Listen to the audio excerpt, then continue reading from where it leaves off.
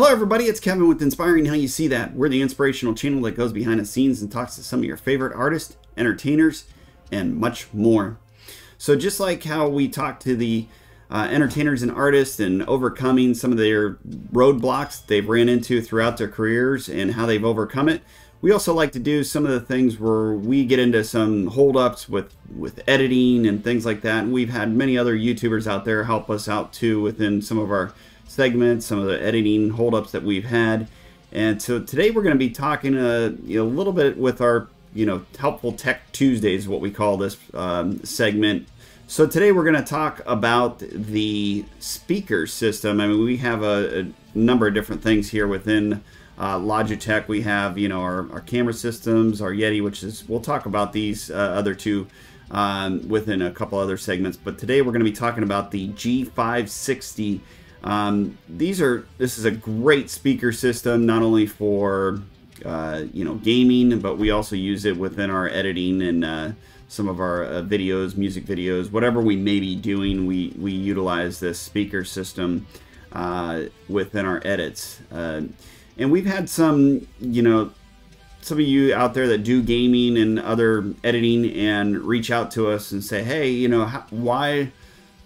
why aren't my speakers working? Or there was an update, or there was some type of, especially with anything nowadays, they just seem to update so frequent, and it screws up other programs, and they just don't kind of mesh together real well.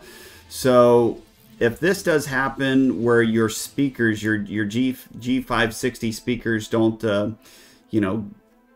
they just all of a sudden just stop working, you can go through and you go into your sound settings, you can see that they are working, and you can see a sound variation going up and down, but you're not getting any sound out of your speakers. You might even see, I mean, these are the ones that come with the lights within them, and you may see those flickering or working like there's somebody talking, and it is picking up the sound coming out of your PC or whatever you may be using, but nothing's coming out of the speakers. So here's the problem within that. Usually when there's an update or some type of system change, and I don't know if this is a Logitech's issue or the app issue, you end up having to delete the program and re-upload that. So that's been the best fix that we've found, is to delete the program, totally delete it, clear it out, and then don't get scared. All these will, depending upon what you have within your Logitech, they will all pop back up again, and it will notice that you utilize these other added features or added products that you have. Okay, so what you want to do is then you'll go into, as you see, we're in the settings here, and I have two screens popped up here, and you'll want to go to the Logitech G Hub. And then what you want to do is, of course, you will want to uninstall the Logitech G Hub. Click on install, and then it'll go through, and it'll we won't go through this process because we actually just did this again.